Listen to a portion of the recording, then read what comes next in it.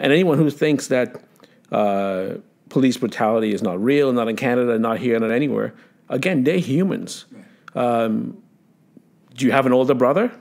He dominates the younger brother. That's human behavior, right? Yeah. That's just how it works. Mm-hmm. You go to school, you're in high school, the big kid generally dominates the other kids. Right. That's how it works. Everyone who has power wants to exert that power over everyone else. Right. And we just have to make sure that when you have the kind of power that police have, that there's consequences when you overreach. Yeah. It cannot just be like put under the rug and it didn't happen, or slap on the wrist. No, they have to be forceful with their decisions. And I have to commend the Minneapolis police chief. I can't believe he fired those guys in 24 hours. That's never happened before. Mm-hmm. But he's obviously a human. Right. And any human watching that video is going to say, what was that? Right. Like, I have 4 of my guys out there. None of them did anything to say, whoa, we can't do this. I just want to go back for a second, too. And you sort of talk about the additional officers that were there. I want to go back to sort of the security thing. I've been in situations as well where either as a supervisor or as someone who was being supervised, I've been in situations where fellow colleagues of mine, when we were dealing with aggressive people and dealing with arrests, who they themselves were being a little heavy-handed, and you're like, okay, like, the person's under control. But you have to have the guts, which I've done, is to say, okay, dude, enough. Like, we're good. You cannot have this mindset that I'm too embarrassed for one reason or the other to stand up. The way I feel is like, as a police officer, your job is to have integrity. Right? You're upholding the law. Yeah. The law is supposed to be something that maintains law and order. And you have to have the utmost integrity. And that means that even if someone on your own team is doing something incorrectly, you reprimand them for that. Yeah. And reprimand doesn't mean you have to fire them, but to knock them in, like, dude, no, like, enough.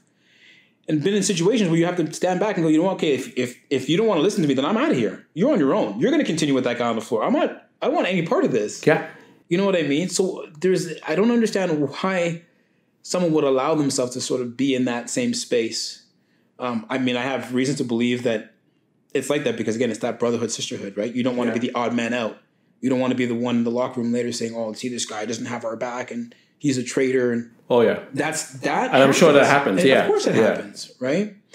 So the question I want to ask you, though, it's kind of is two-part because I think what we want to do is really look at, because we could be here and we can talk about all the negative and all the things that police are doing or not doing. But I really want to start looking at, I posted this on my social media the other day, it's really like, where do we go from here? Like, we can talk about, people say, oh, the riots and people are for it, people are against it, and the looting and all that. Put that aside for a second. Really want to start having a conversation and a dialogue about what are the types of things that can. Because here's what kind of gets me. George Floyd is not the first incident. Yeah. And it won't be the last. And it won't be the last. And you sometimes say, okay, well, we've had all these incidents. Doesn't matter what state it was in. We've had all these incidents. And whether the cop gets tried and convicted or not, we're still having the same conversation many, many, many years later. So what are the things that we need to see done to start? Because the whole conversation about, like, we need to, do marches. And I believe in doing marches and raising the issue to the forefront. But a march itself, in my opinion, isn't going to do a whole lot. There has to be boots on the ground. There has to be action. There has to be people sitting on lawmakers, front doors. You need to be, voting towards change. So what are the things that we need to do to stop seeing these things reoccur? Because racism, if you ask me, and it might be pessimistic of me, racism is never going to be fully eradicated. It's just not. I think we can do things to bring it to light so that it's not as accepted, right? So we want to do things so it's not tolerated, but it's never going to go away. So for us to sit down and think we just need to do something until racism goes away, just stop now because it's not going to happen. So what's practical? What are the practical things that we see that we can be done? Do you have any thoughts on things that we can do, or what should be done in the system that can help these issues go away? For sure. I think you're right. Racism is going nowhere. But we can shine a light on it and make sure that it's not cool. I'm going to reference something that I haven't heard anyone else reference so far. But when I think, I'm old enough that when I think about the LGBTQ community and how much progress has been made, I'm alive for when everyone was called a name if they were gay. No one was willing to be out. And all of a sudden, there's this movement that pick up speed. And it did start with marches. It did start with pride festivals. And this sense of, I'm proud of my identity. You know, I belong in this space just as much as anyone else does. But I think the thing that really made a change is when people got involved.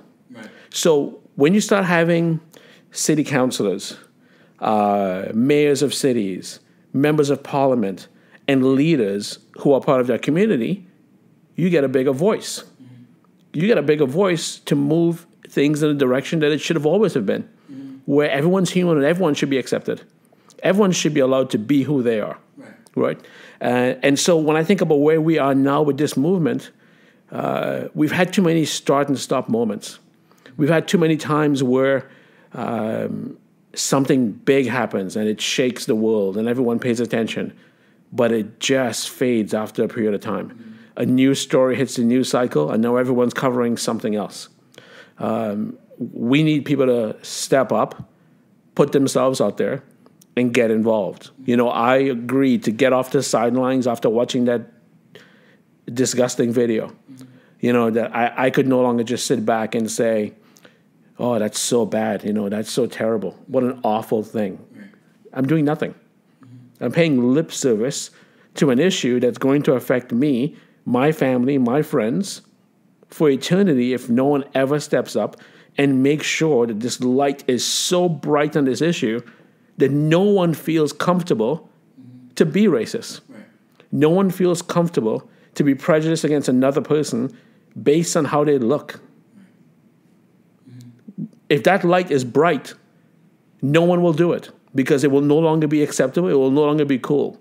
And police officers, you have a tough job. I know a lot of my friends are probably going to see this podcast. And yes, I know I live in Canada. And yes, I know I never feel uncomfortable getting into my car and going anywhere. I never feel uncomfortable in Canada being on the highway and a police cruiser is driving behind me. I never feel uncomfortable. I trust our police to do the right thing. But I also know it's still human behavior. People have natural prejudices. I have them too. Yeah. Implicit bias is real. Right. Sometimes you prejudge someone based on a story you heard one time about them that is not even verified. And now you are like, yeah, that's who that person is forever. Yeah. And you don't even know that story to be true. So I'm not saying in Canada here that I feel this great apprehension, but I know in Canada I still feel a need to stand up for everyone who is marginalized, whether that's people of color, whether that's LGBTQ. I live in downtown Toronto, and when I walk around at night, I'm no longer just seeing homeless people. I'm now seeing a large contingent of what I'm going to call displaced people because they have all their belongings with them. Some of them have MacBook computers. So clearly something has recently gone wrong for them. And now they're being harassed by, sorry, Kevin, security in all these buildings to get moving, to get out. Even though they're actually not harming anyone, they got to get out. Even though it's minus 25 outside, they got to get out. And I understand you can't have them sleeping in the building. But do you also have to make them feel worse about who they are? Do you also have to make them feel like they're not worthy of being alive? Do you have to talk down to them? Yell at them at the highest voice? Why not have a conversation with that person? You can see they're going through a difficult time. Here's your chance to be human and talk to that person and reason with them. Let them know why they can't stay in the building. Hey, listen, generally you can stay for a few hours, but then I'm gonna have to ask you to leave. You can't stay overnight. I think some compassion. Yeah, I don't wanna cut you off, but it's in me because there's two things I want to talk about right off of that. One, personal experience of mine, having dealt with that, and 2, coming back to more the training side of things. Again, same thing. Many years ago, working up in the north end of the city, late at night, it's about 2:00 in the morning, we got to lock up the building. There's an individual who's obviously homeless or displaced, and sitting inside the vestibule. And here again, you have a decision to make. I have a rule. The rule is we need to lock the building. That's the rule. I have 2 choices. Be so fixated on the rule that I'm not compassionate, or have compassion and look at how I can, I'll say bend the rule, but quite frankly, I don't even call it bending the rule, because again, it's when it comes to compassion, I don't really think it's really bending the rule. So individual, hey, I need you to leave. And he said, oh, I don't really have anywhere to go. I said, do me a favor. Like, I can't have you, same thing. I can't have you here all night. I gotta finish locking up the rest of the building. You got about 20 minutes to do that. Do you mind? You can just stay here for now, kind of get as much warm as you can, and then we'll help you figure out where to go. Went and did my rounds. Came back afterwards. He was still there. Said, okay, at this point now I need to ask you to go, but here's where you can go, and give alternatives. It's not so much about just, get out, because it solves my problem. It's, you still have an individual you have to be compassionate about. So gave him an alternative on a place to go where he could still remain warm, right? But he's not my problem. Yeah. Right? So there's that. And it goes back to training, because when I was managing at another place, that's actually an interview question that I would ask. And I would do it in 2 ways. And the first way that I would do it is I would say that there was a well-dressed businessman who was late at night waiting for an Uber. And he needs to wait inside the building because it's minus 25 degrees outside in wintertime. He needs to wait inside the building until his car comes. What would you do? And a lot of people would say, oh, well, yeah, it's only a few minutes. He's going to be there. I'll just let him wait. But then when you flip the script and it's a guy who's disheveled and he's got his bag and he's got his grocery cart, so, well, we got to lock up the building. Yeah. But why is it different? Like, if the individual needs to go somewhere, give him a few minutes. Like, you don't need to be in such a rush to follow the rules. And I think sometimes when it comes back to policing, there are so many little rules that you have to enforce, or that you're allowed to enforce. Because I think that's the best way to say it. Yep. Like, the building rule is to lock the door at 2:00. But like, I'm allowed to extend that if I need to.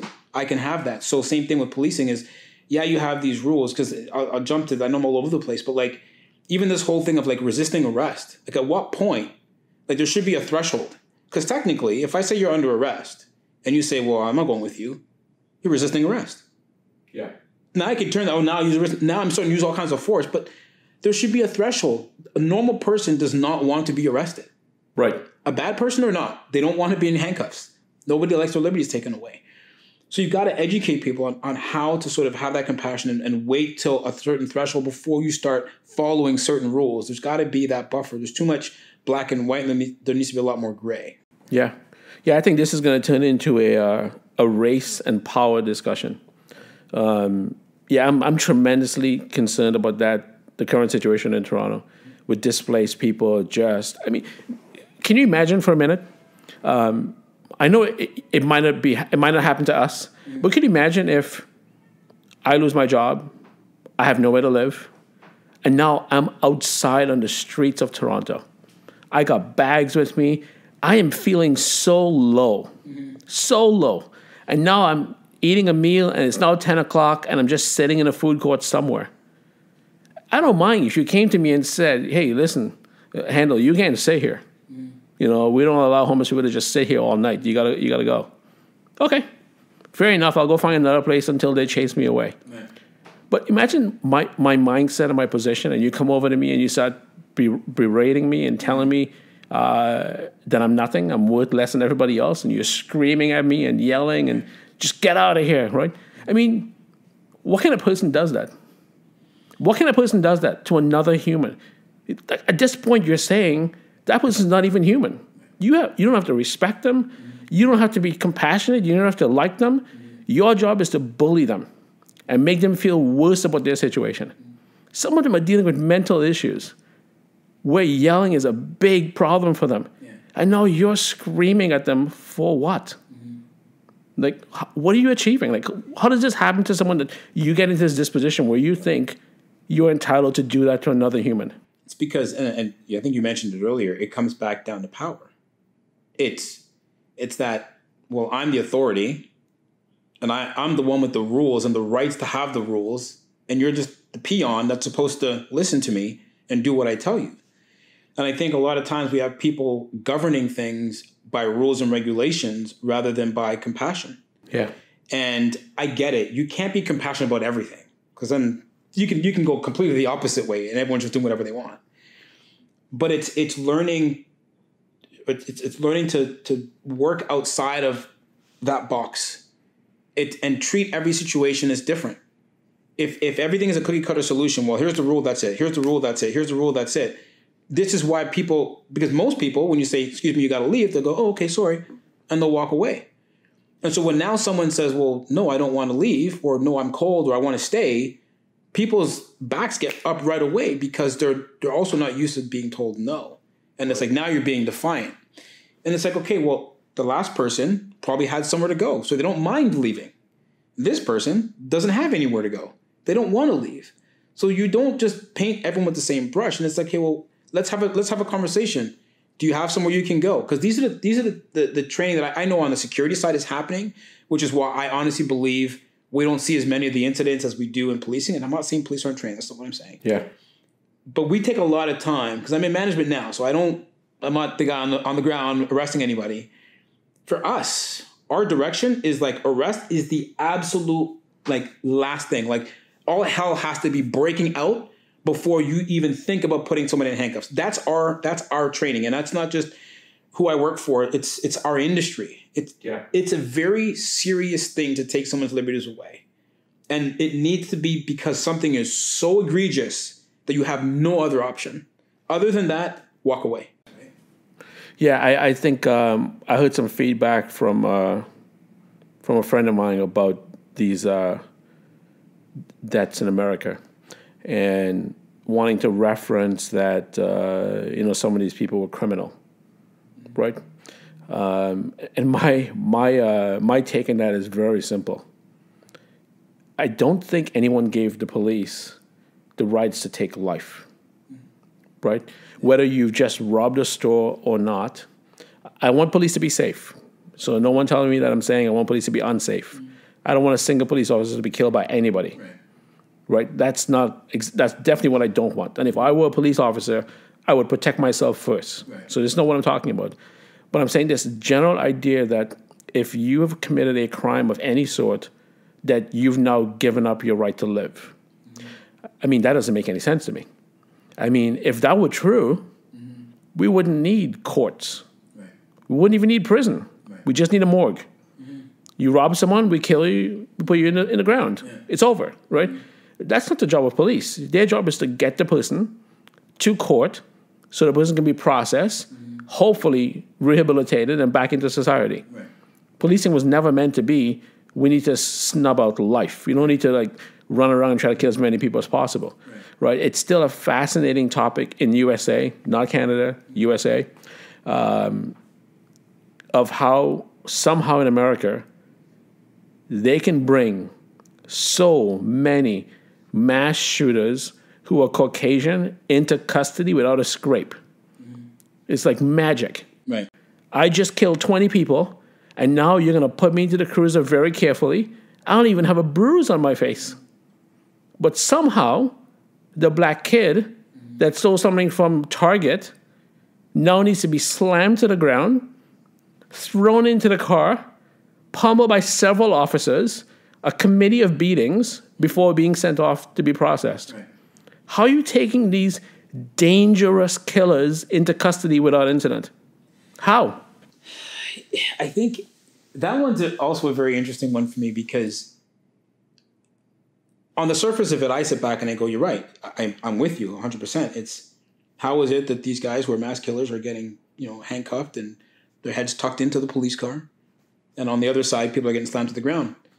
But I wonder, I'm not excusing what happens, but I wonder if, fortunately for some of these guys that we see that are the white guys that are getting treated properly, is it because as we said earlier, not all police officers are bad police officers. And I would love to believe, and I think I truly in my heart believe, that the vast majority, there is more good cops than bad cops. That's my honest opinion. People want to agree with me. I don't really care. That's my opinion. And so, is it by chance that unfortunately we see, because first of all, we always see the negative before we see the positive. For sure. So there's a little bit of a trade-off, I think, where whatever is negative is going to get press, right? And whatever sells stories is going to get press. But because there are so many good police officers, I think that there are still black people getting treated nicely by police. I don't think every black person is, for sure, or every minority is getting ransacked by a cop. I don't think that that's the case. So I think it's partially because we do have good police officers, and I think there is a movement as well, especially in these mass killings. You're better off trying to take them alive than killing them because you're trying to understand why it happened. You can't investigate a guy who's dead. So a higher-ranking officer tried to explain to me this way. And he kind of convinced me, and I listened for a little bit, but I still have trouble with that image. It's that image of this guy being carefully transported that doesn't sit well when the other guy who robbed Walmart is like being beaten up, right? But he explained to me this way. He's like, the reason why that happens is really simple.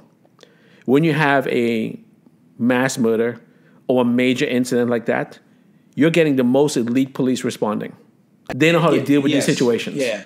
They know how to deal with it. They know how to get the guy in custody without much. These are guys who can storm an airplane and take out hijackers and bring them back alive, right? So he's saying that's the difference, and it's that he thinks that part's not as much race, and he's not saying there isn't racism. He accepts there's racism. Yes. He's just saying the reason why those killers tend to get in custody is because your best officers are the ones pursuing them. Right. And they know what to do to contain someone, right? I would agree with that. Yeah. I would agree with that 100%. It is knowing how police respond and how they're trained. I've been in active attacker situations, like training situations with police, and I see how they respond and how they're trained to respond, and the eliteness, if that's even a word, the eliteness of how they respond. It's very calculated. Yeah, those guys are on a different level. You know what I mean? Yeah. And even the regular cops are trained to a certain degree as well. Like your SWAT team is a whole other team. But even regular cops, that's a very specific type of a situation. You're every day kind of getting a call to go investigate the guy who is passing alleged fraudulent $20 bill. Your average B cop is it's whoever kind of goes. But it still comes down to a training issue. Because at the end of the day, you always wonder, as we say, it's an alleged $20 bill. How did a $20 bill end up in a life being taken? Yeah. Should be impossible. I think, so this is where I think I want to sort of go a little bit with this conversation is now it's, how did that happen? Because when you start to see the investigation, you find that, okay, I think Chauvin or whatever has been on the force for 19 years or whatever it is, however long. He's been on the force for so long. He's had all these complaints against him, right? He's had these investigations against him, and nothing was done. No files, no charges filed. And I think when we start to look at some of the deep-rooted issues, is I look at a lot of these different situations, and not every single one of them, but a lot of them, when they do the investigation, the police officer's been on the job for many, many years. Yep. Sort of a senior officer or veteran officer. Number of complaints. Now, I'm sure the number of complaints can obviously be relative to how long they've been on the force. So I'm not going to say that just because you've been on the force 19 years and you had 18, maybe it's one per year. I don't know. But how do we get people out of the police force? Because someone will say, stop hiring white cops. Well, that's not the answer. That makes no sense. It doesn't work. So how do we stop people from going from the nice, kind-hearted police officer to the one who kills somebody? And this is where I think some of the conversation and things that need to be changed starts.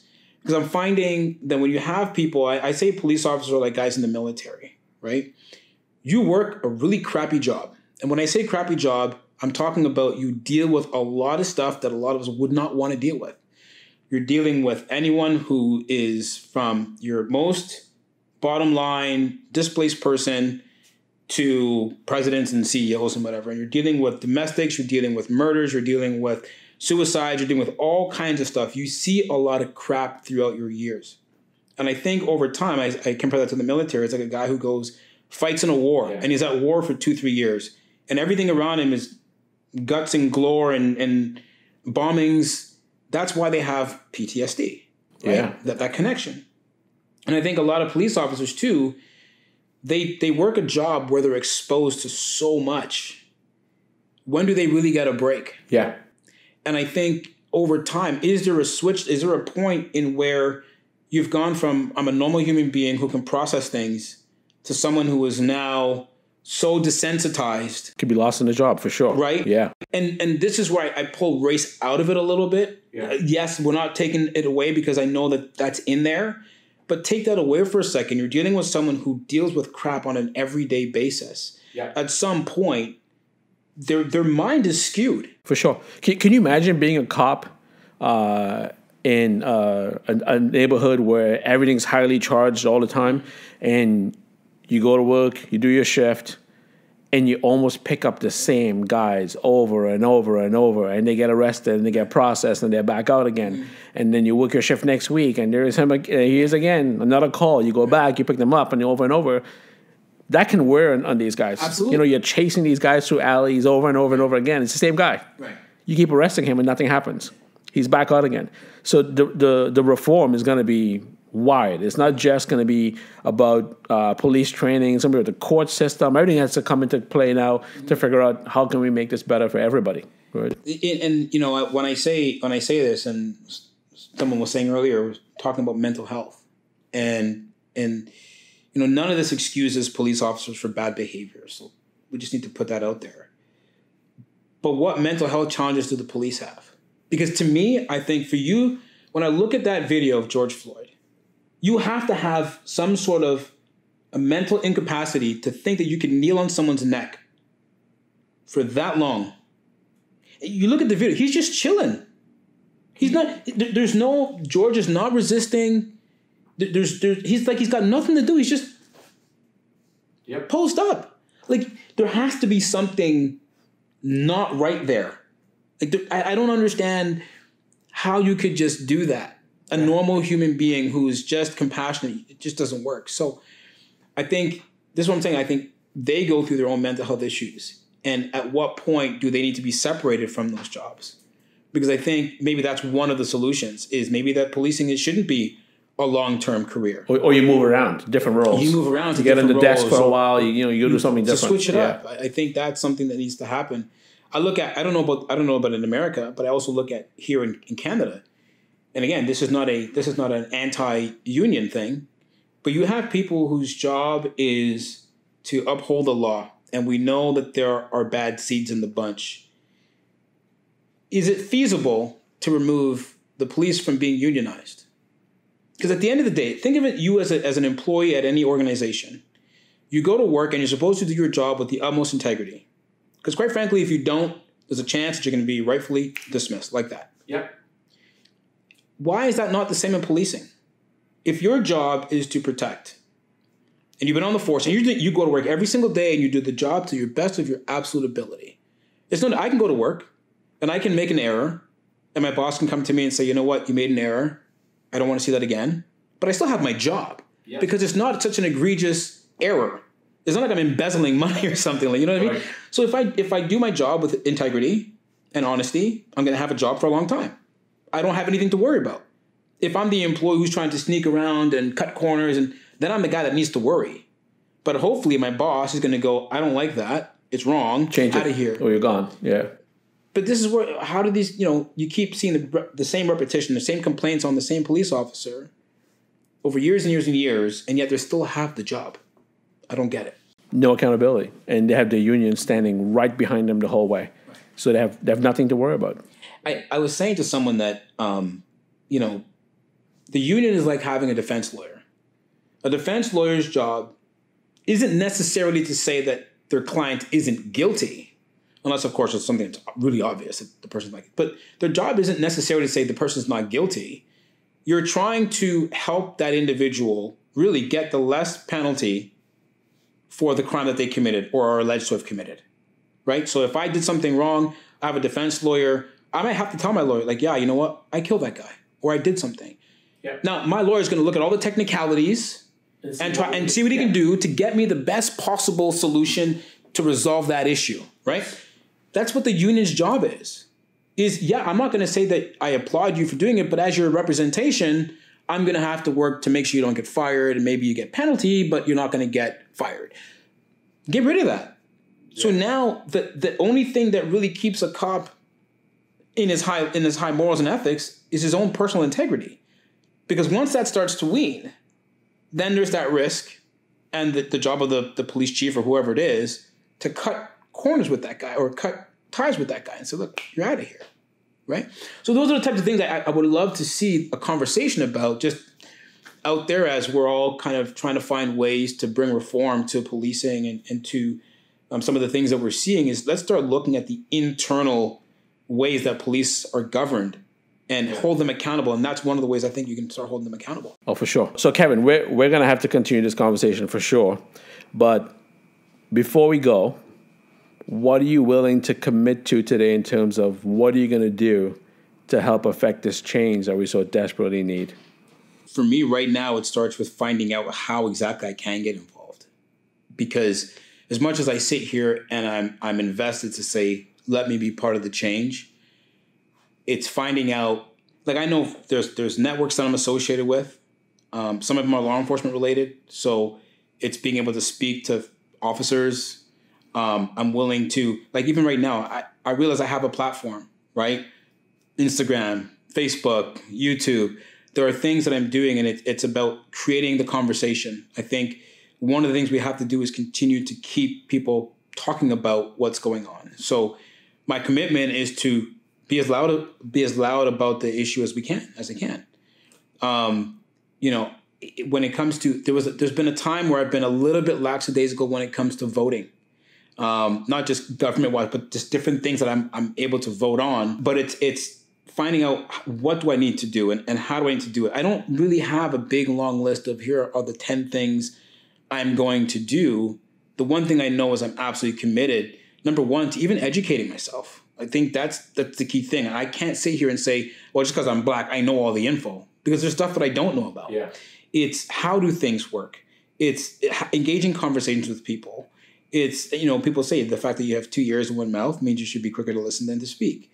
So finding ways to listen to whether it be, whether it's not the media or just other conversations with people that I know, like yourself. Really, number one, educating myself. Number two is finding the ways that I can be involved.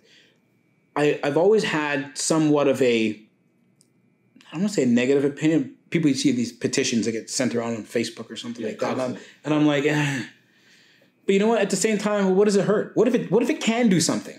What does it really take for me to spend 2 seconds of my time to sign a petition if I really believe that it's towards a better thing?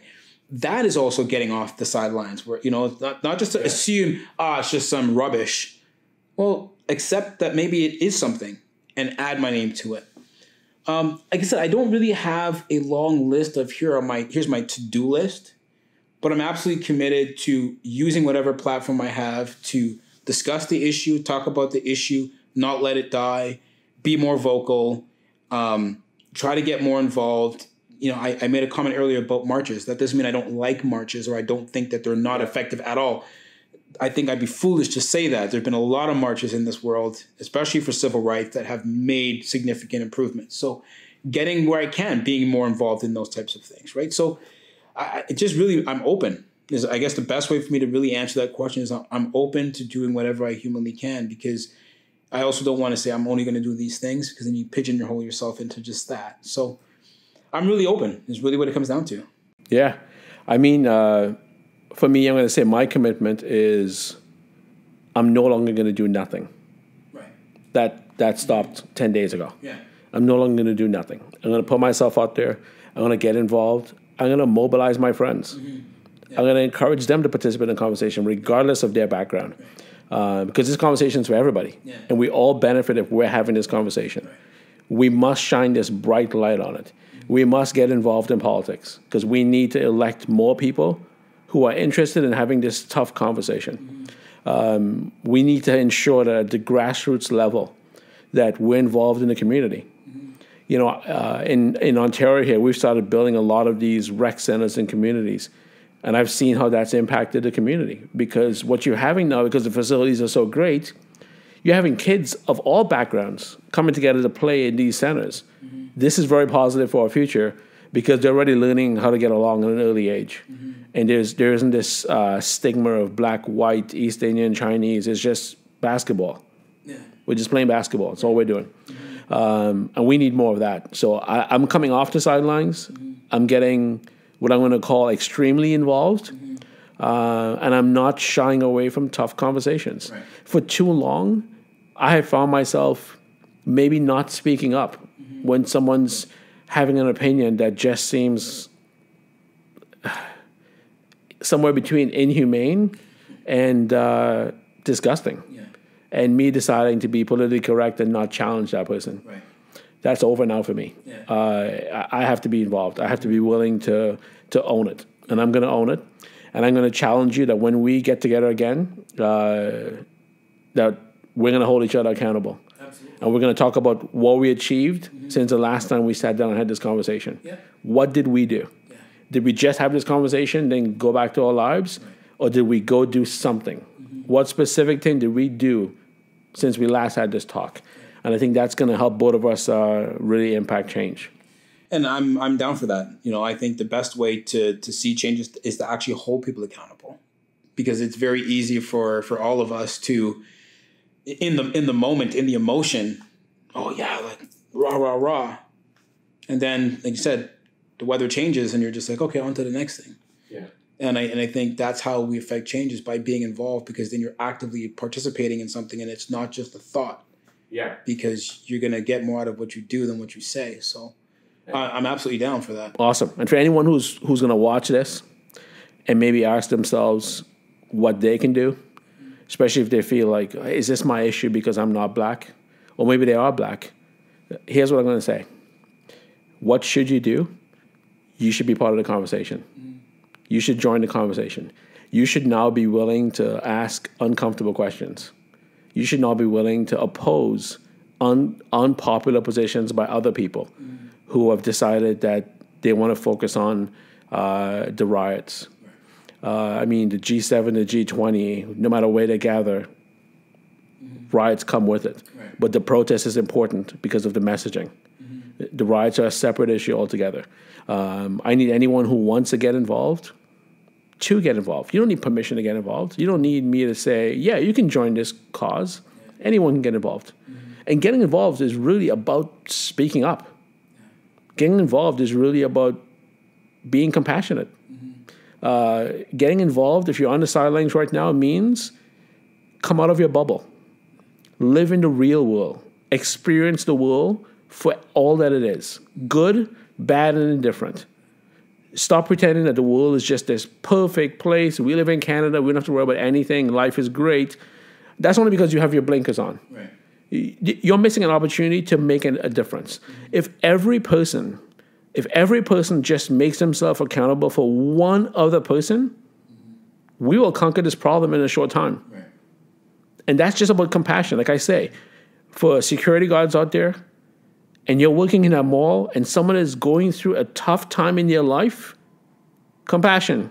Yeah. Remember that word, compassion. Mm-hmm. That's how you can help. Yeah. That's all part of this message. If people are compassionate to each other, we aren't going to behave like this. Right. We're going to watch someone take someone's life and think it's acceptable in any way, shape, or form because there are no cameras. Mm-hmm. We're going to feel something. We're going to be like, no, this isn't right. Yeah.